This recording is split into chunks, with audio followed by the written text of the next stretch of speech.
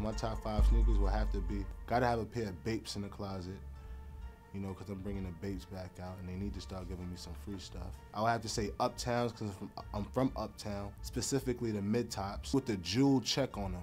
Number 3, it will have to be Diet Butchers, because I'm not seeing too much people wear those. There's an upscale sneaker called Diet Butchers, and there's another pair of sneakers that I like. Rick Owens, you have to have a pair of Rick Owens in your closet just to go with the all black get-ups when you just need to run outside, throw the garbage out. Another pair, Constructs, like Construct Timbs. The good cheesy ones, the good yellow ones is always a go, because those go with anything.